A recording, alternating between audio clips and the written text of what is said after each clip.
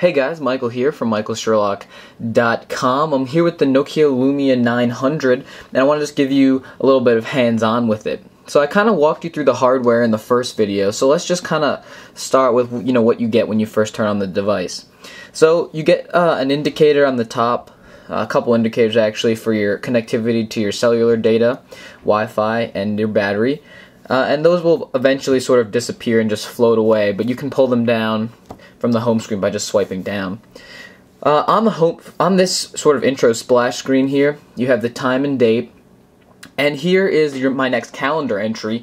And what's actually really cool about Windows Phone in particular is when you connect your different social networks, Facebook, Twitter, and the like, it'll pull in that information. So in this case, this notification is actually been pulled directly in from Facebook, which is pretty cool. So we can go ahead and slide up, and this is going to be your Metro UI. This is Microsoft's new operating system, or, we've actually seen this. This is actually 7.5, so this is the second year of Windows Phone, the second gen, if you will. So if you've never seen Windows Phone before, instead of just being a list of apps like we see kind of with Android and, of course, iOS, you have these updating live tiles for different things. So you have your phone, you have people, which I'll talk about in a second, messaging, and your email account, and these are all customizable. You have AT&T Uverse, Internet Explorer 9.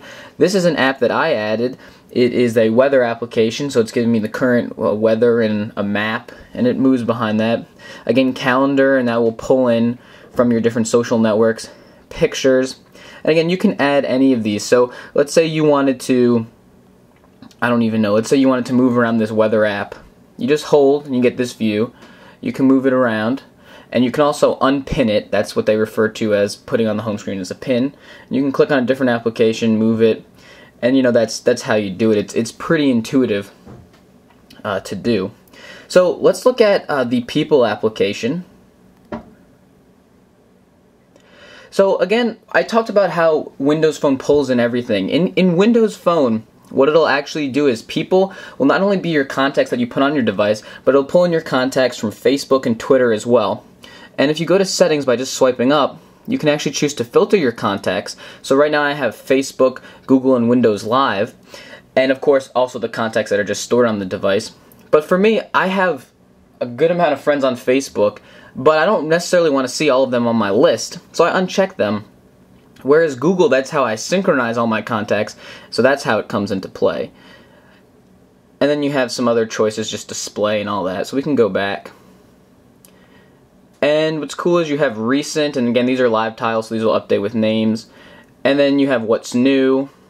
And in what's new, you can kind of see some status updates from your friends, although it's not the most intuitive thing in the world, because think about it, all the content that could be coming in from Facebook and Twitter and the like.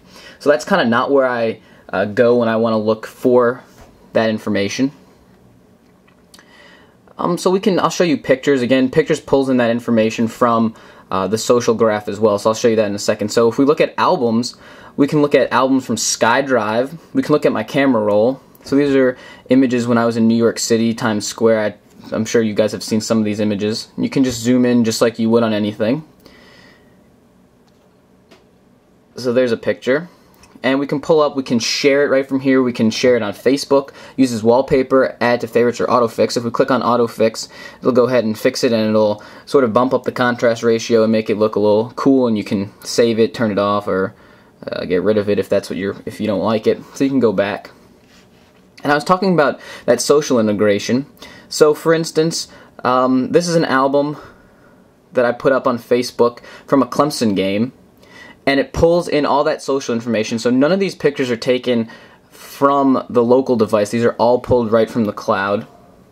So that's definitely pretty cool. And you can swipe, you can look at dates, favorites, you can look at people, so you can choose contacts and look at them. For me, I'll just show you an example of what mine looks like. This is some recent photos that it has of me, but you can choose a contact and basically do the same thing. Again, it'll pull in if they're tagged on your phone or Facebook and the like.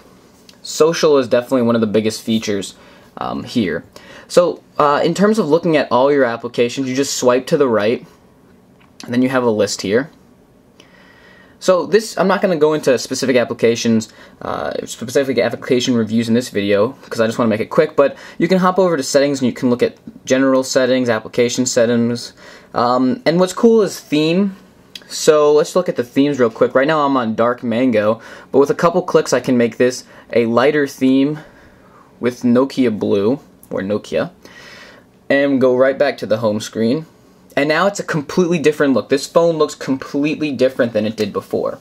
But you know what? I really like that dark orange. That's kind of what I've been using. So how can I go back to that? Well, if you use that back arrow, that capacitive touch on the Nokia device, the Lumia 900, you can go right back to that last application that you were in.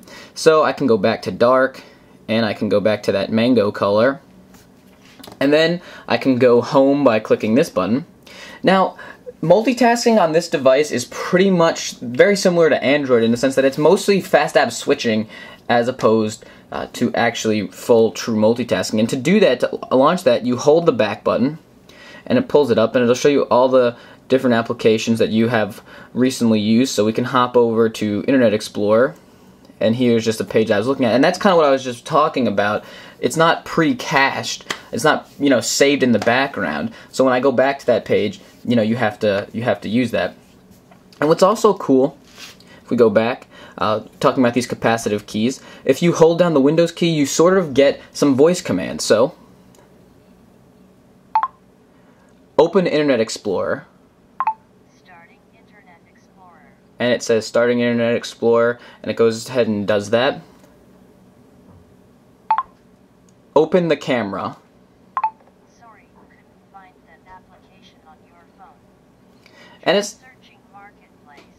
and you can go ahead and do that. It doesn't work 100% perfect. I'm not sure. I'm not comfortable enough to know if maybe camera isn't the right command for that. But oh, we just got a weather alert, so let's see what that alert is all about. That's completely unplanned, but we can check it out.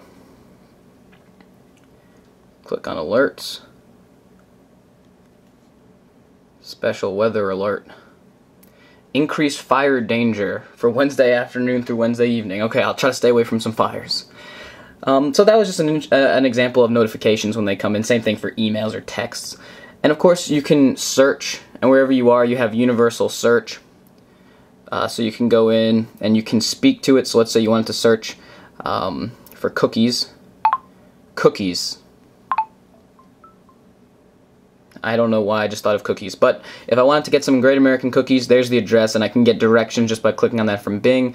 I can go over to images. Of course, I can type in any search query that I'm looking for. So that has just been a really quick look at the experience that you're going to get on the Lumia 900, essentially an overview of Windows Phone 7.5. Honestly, this platform is very new. It's very young. I think it does a lot of things well. I think that there's definitely room for improvement in terms of multitasking, in terms of some third-party applications. The scrolling gets funky. There's some nuance to this. And of course, there's apps for a lot of the things that I do, Twitter, weather, and the like.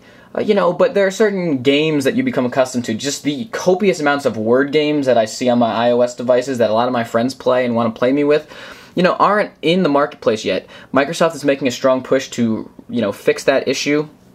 But until then, you know, you're not going to have all those cool games and apps, although, again, that's not a big issue for me because the basic functions, browsing the web, doing social stuff, making phone calls and messages and texts, work very well and work very quickly on the Lumia 900, so I've been pretty happy with that. So that's just a quick tour of the Lumia 900. If you have any questions, shoot me, you know, leave a comment in the comment section below. Hope you enjoyed watching this. Have a nice day, guys.